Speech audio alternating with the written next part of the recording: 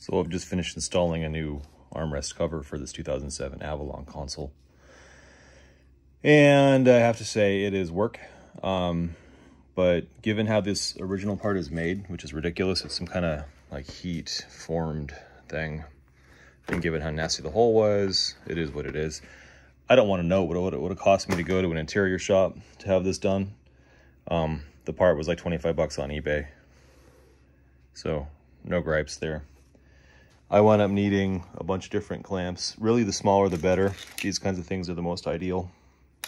These are good after the fact helpers. You'll need a Phillips as well, some kind of cutting tool, probably an X-Acto knife. You'll be cutting some trim off of this in a couple places. So this is a pretty convincing leather microfiber synthetic, and the stitch work is pretty good. The backing is strong. The shape is what it needs to be, which is that you do need to stretch this. I did a pretty good job of the stretch. This part probably could have been perfect if I had a little better idea of what I was doing. Maybe some type of interesting jig as well.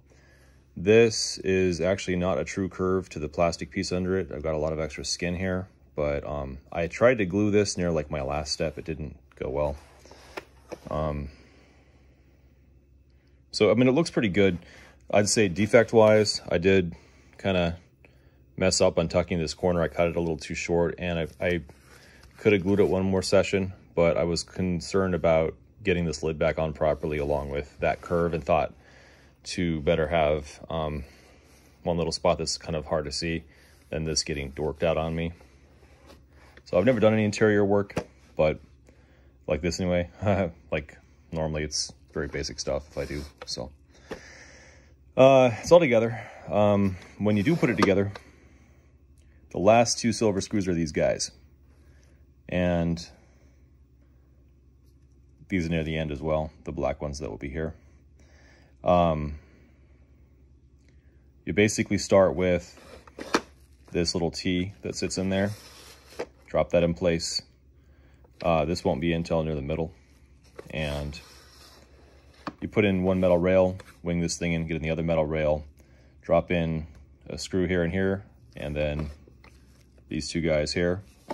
You can do these at some point there as well. It's easier to get them before you put this. Well, it's impossible to do once you put this piece in, so of course do it before that. So basically those three pairs of screws there. Again, these were near the end. And then the kind of fun part is these other three. All these are the pointed screws, but these three, you have to put in this little metal trigger and its spring and let it caterpillar upwards. Very carefully land that on there, get at least two screws in and test it. And basically, if this thing is all the way this way and locked, that thing should be pogoing with good action. In my case, I had a little bit of buildup from my epoxy job in here that made that kind of loose up front. And then if you want to move this tray thing, you have to pinch the lock and this piece, depending on where you're at. With having had all those little sliders that wore out inside the tray mechanism, seems the action's not quite where it should be for the slider, but we don't use it, so who cares?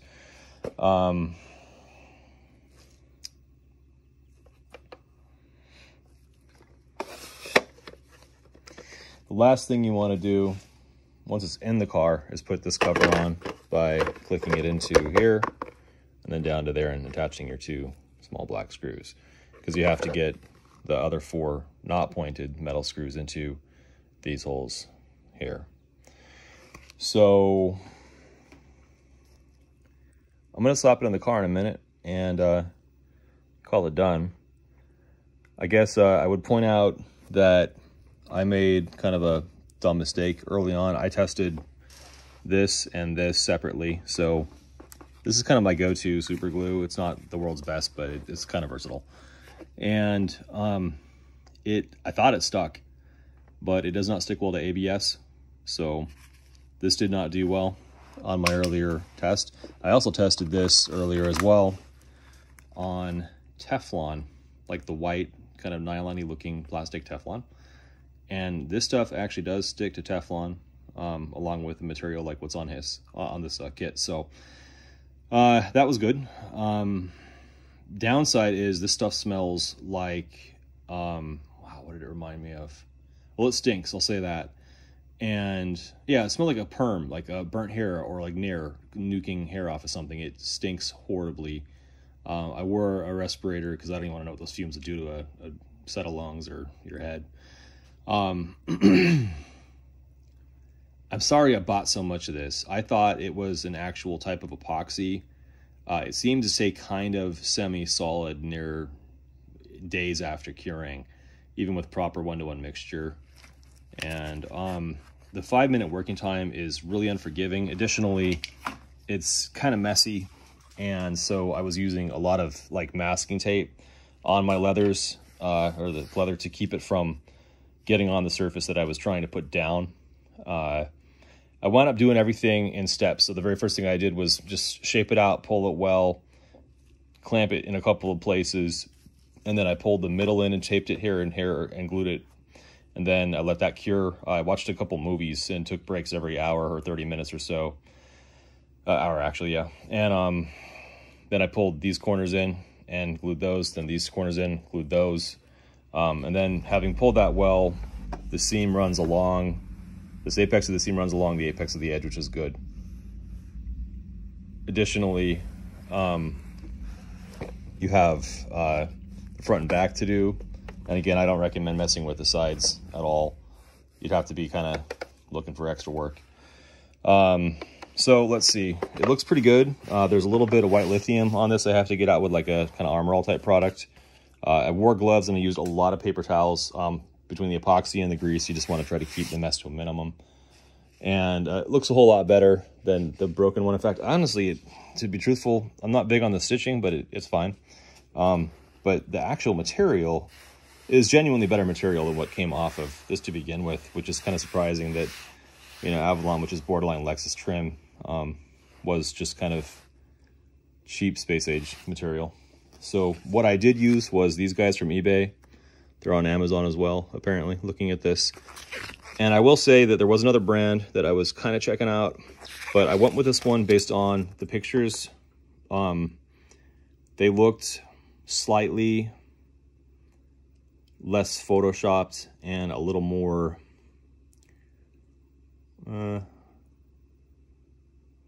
just a little better in quality overall. It was kind of a toss-up. In fact, from the two sellers I was comparing, I had equal concerns from the reviews and reputation. And these guys actually, I think they had less overall sales than the bigger guys overall, but for the product, who knows? So I think, you know, honestly, money well spent. Time, you know, what do you do? I mean, I'm definitely not paying somebody hundreds of dollars to fix something like this. So I'm gonna go slap it in the car and call it good. And if you do one, just take your time. Not the kind of thing you want to rush. And if you find a better glue or even a one part type cement, throw it in the comments. I'm just curious what anybody else would use for the future.